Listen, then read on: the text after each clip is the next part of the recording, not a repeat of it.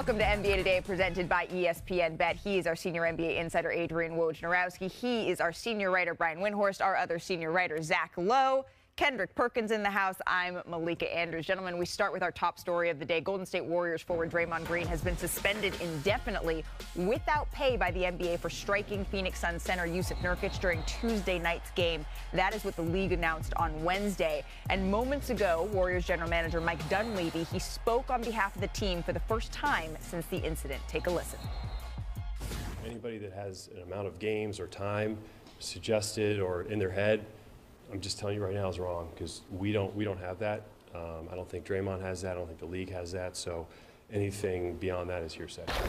We think for now the healthiest thing is for him to be around, and that it may not be every single day, but we're not jettisoning the guy off somewhere. Is it still the organization's expectation that this is a long-term partnership with Draymond? Yeah, I think so. We're committed to him. He's been here for a long time. He's hung a ton of banners and means so much to this organization. And like I said before, I think this is about turning this thing into a positive and getting better. And so I think that happens, and we feel really good because, again, his play has been terrific. It's just been his lack of availability that's not been great, and we want to make that better. All right, so that was Warriors general manager Mike Dunleavy just moments ago. And gentlemen, before we get into whether or not the Warriors in the league got this suspension, got this punishment correct, Woj, I want to ask you, we know that Draymond Green is going to be around the team during the suspension, but day in and day out, what does it look like for Draymond, and what is his path back to return here? And Malika, listen, I think Draymond Green's fastest path back, and the path that perhaps helps keep him back and available for the Warriors, is working with not just the organization, but the league on getting whatever help he might need for whatever challenges he's facing. And that was a big part of the conversation yesterday, I think certainly among the Warriors, the league office, the Players Association, but also with Draymond Green and the league office, that he was not resistant to that idea. In fact, he embraced it. Now, certainly, I don't think that necessarily gets him back, gets him a shorter suspension. I think he's going to be away for a fairly significant period here. It's hard to imagine it's going to be any less than the Rudy Gobert suspension of 5 games. But I think Mike Dunleavy Jr. is exactly right. I don't think it's etched in stone, but I think what the league wants to see and what this organization wants to see is progress and effort and a determination to not just get back, but to get back in a place that allows Draymond Green, to be sustainable with this organization. But still, this is a league suspension. Yeah. This isn't the Jordan Poole situation where the Warriors had latitude on how long he would be away. The league does not necessarily, they don't usually, almost never get involved in an inter-team fight as it was, or punch as it was with Jordan Poole. But this is still a league suspension. So it isn't really the Warriors who are going to have say. But as Mike Dunleavy said, this is an opportunity to try to turn it into a positive for them and get Draymond Green to a place where they can finally, at 33 years old, move past these ejections and suspensions that are becoming more and more part of his yearly calendar with the Warriors. Absolutely. And to that point about it being a league suspension, in the NBA statement, Woj, the NBA said the suspension, of course, will begin immediately, but also that Draymond is going to have to be required to meet certain league and team conditions before he returns to play. So, Zach Lowe, I ask you, yesterday we were talking about how many games this is going to be. Indefinite is a little bit nebulous, but did the league get this right? Yeah, indefinite can mean anything. People hear that word and they think long and, oh, my God, is it the whole season? We'll see. I have to apologize to Perk a little bit because he pitched 25 games yesterday as a suspension. Now, we'll see if it's 25 games. That still seems, indefinite doesn't mean 25 games. But I think, and I said it was off the rails. And I think what I, maybe as a non-former player, didn't quite internalize the way you did is it's dangerous. It's dangerous for other players, and you're an inch or 2 inches away from a much more serious situation, both in the Jordan Poole thing, who was on his own team, and that really screwed up the team for a long time. And I think the repercussions of that punch are still being lived out now, both with Jordan Poole and Draymond Green, who has never recovered his standing with the team totally since then. But I think the league did get this right. And look, I think for us to sit here and talk about how many games it's going to be, like Mike Dunleavy said, is premature. Because you know how many games it's going to be? It's going to be until they trust him to play basketball safely on the floor. No, I agree, Zach. And here's the thing. Draymond Green has lost the respect of his peers, not just in the organization. We heard what Nurkic had to say about him, right? We saw Kevin Durant. And when you think about who Draymond Green was before all this started happening, he was one of the OGs around the league. But let me go back to all the people that are speaking out, right? We heard from Nurkic, Kevin Durant, and we just heard from Mike Dunleavy. I really don't care about hearing from either one of those guys. Damn it, where's Steve Kerr? Steve Kerr, he voices his opinion about everything else, and he voices it loudly for everyone to hear. But when it comes down to Draymond Green and these actions, it seems like he shies away from the moment. And this is not the time for him to shy away from the moment. I want to hear Steve Kerr today to come out and make a statement and say, Draymond was wrong.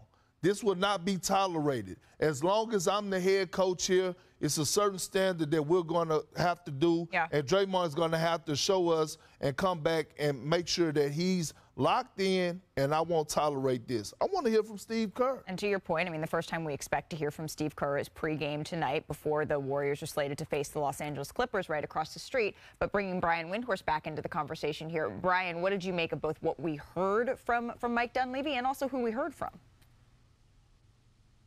Yeah, this is an unusual tactic for the league to take to name, an unspecified suspension.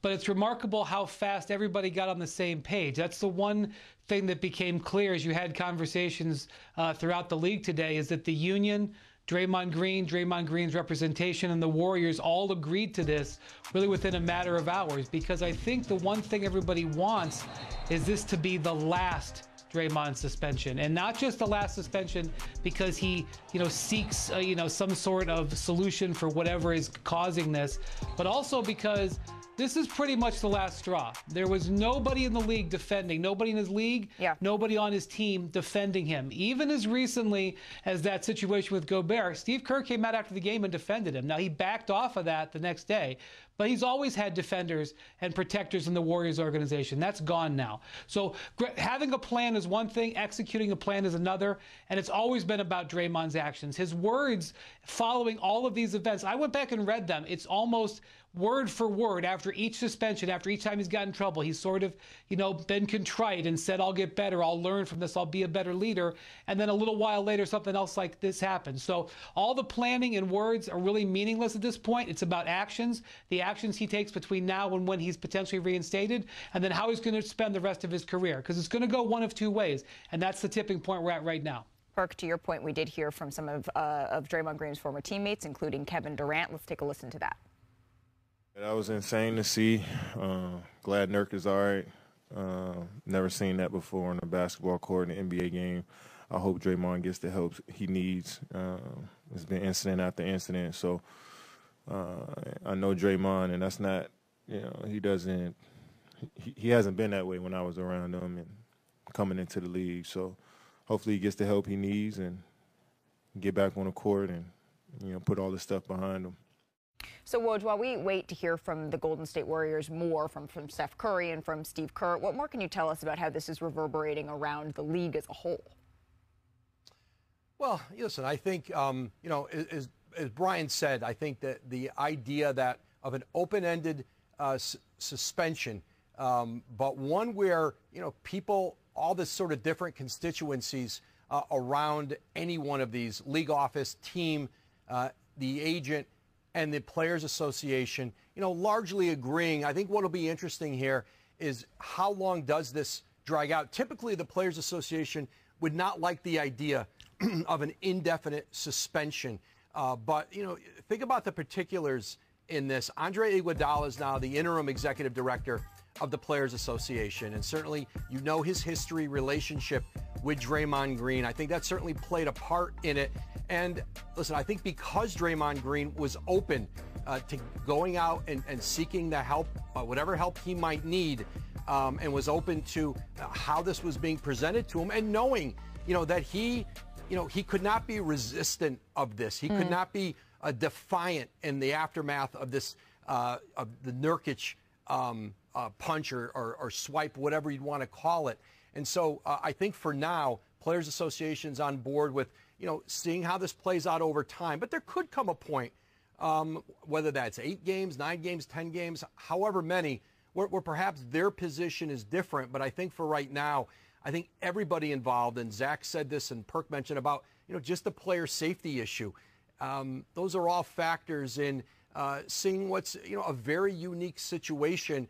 And again, a player in Draymond Green whose behavior and actions on the court simply aren't sustainable in this league, and they're not sustainable for the Warriors, and there's going to have to be change. And guess what? Draymond Green really needs to be grateful and thanking the NBA, because they really gave him a pass, right? Because they're putting the ball into his court, right? The cooperation of him getting help, right? Him being able to go in and cooperate and identify that he has a problem and look to be a better person. They put the ball in this court because that's going to determine the length of it. I got to ask, if you're Steph Curry, Zach, how are you feeling in this situation? I mean, you're disappointed. I mean, Brian mentioned how the Warriors over and over again defended Draymond Green. Sometimes like full-throated defenses. I was with Warriors officials when the suspension in the 2016 finals got announced. They were apoplectic. They were furious at the league. That's gone. It's gone from everybody. There was no reaction from anyone except for calm acceptance and sadness that this happened. Steph Curry is the reason everything has happened for the Warriors in the last 10 years. He's the reason that arena exists. He's the main reason for 4 titles. He's the reason Durant went there. He is everything to them, and he's still good enough to be the best player in a title team. I'm sure he's sad about the way Clay's playing. I'm sure he's sad about the way Andrew Wiggins is playing. And this is a guy in Draymond Green that for all the ups and downs, he's always rode shotgun with Steph Curry. Steph Curry has always said, you are my guy. When Steph Curry was slumping a little bit in the 2015 playoffs, the first year they won the title in Memphis, it was Draymond Green who said to him, come out, let's have a drink. Let's discuss this. Let's get over this loss and move forward. If he loses that, he's lost everything. And Steph is such a great teammate, who knows, but he's got to be sitting there like, I'm doing everything I can, and everything around me is falling apart. It's going to be interesting to see. They play the Clippers tonight. I'm going to be watching Steph Curry, not to see if he could go for a 30-piece or a 40-piece, but I want to watch his body language, his energy. Is he going to be more vocal? Like, I want to see where his passion is. It's a test, and I want to see. That's going to tell me everything I need to know. Absolutely. We're going to get much more into the Golden State Warriors, including our Warriors reporter, Kendra Andrews, who was at that shoot-around earlier, joining us on our show. Hôm nay mình sẽ review cho cây bút bàn chân. Cây bút bàn chân này của mình đang nhìn thấy có một cái bàn chân ở cái đầu bút, và bàn chân này của một cái chú cún siêu là dễ thương, và cái thân bút được làm bằng nhựa dẻo, và trong cái bút này sẽ có một cái mực, đó là mực đen.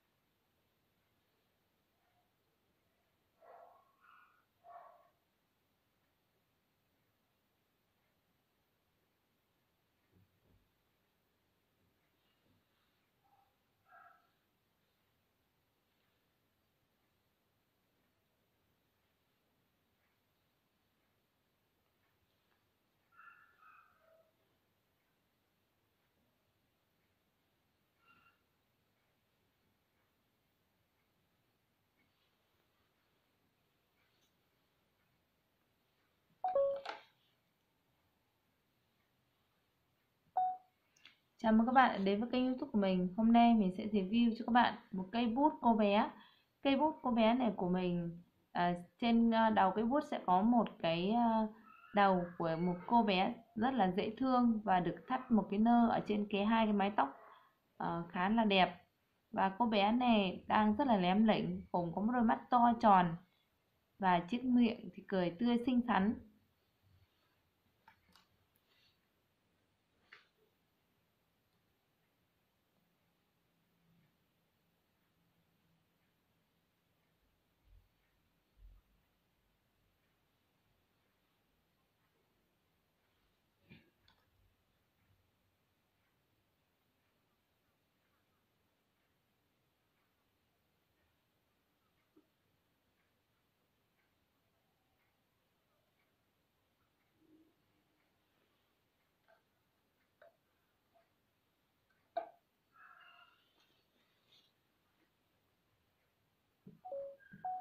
Chào mừng các bạn đến với kênh YouTube của mình. Hôm nay mình sẽ review cây bút hình bông hoa.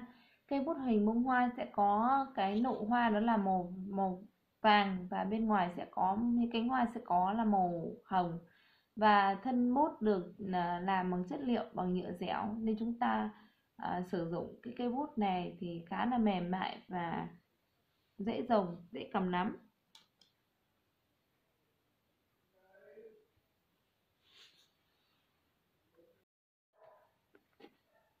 Chào mừng các bạn đã đến với kênh YouTube của mình và hôm nay mình sẽ review cái kệ trong suốt. Kệ trong suốt này của mình sẽ có là 3 ngăn. Trên cái kệ này sẽ gồm cho chúng ta là 3 ngăn. Kệ trong suốt này của mình sẽ được sử dụng với mục đích là chúng ta có thể để các đồ dùng mỹ phẩm và các cây bút hay các đồ vật sinh hoạt của chúng ta, những cái đồ vật rất là nhỏ, siêu nhỏ ấy, chúng ta có thể sử dụng và để vào đây để chúng ta tìm được các đồ vật được dễ dàng hơn.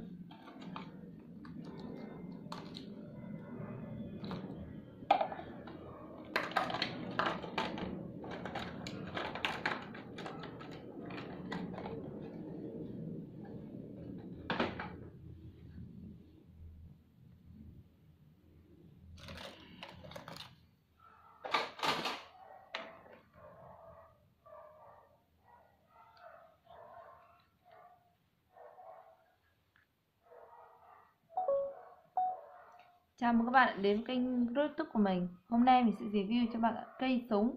Cây súng này trên tay mình đang cầm đấy là cây súng một đồ chơi. Và trên một cây súng này cũng khá là nhiều màu. Gồm có màu xanh lá cây, màu xanh làm chủ đạo và có màu tím. Màu trên cái nắp cây súng sẽ có là màu cam. Và cây súng này là cây súng đồ chơi vì chúng ta vẫn có thể bóp còi được. Đấy, chúng ta vẫn có thể bóp còi để cho các con vui chơi giống như là thật đấy.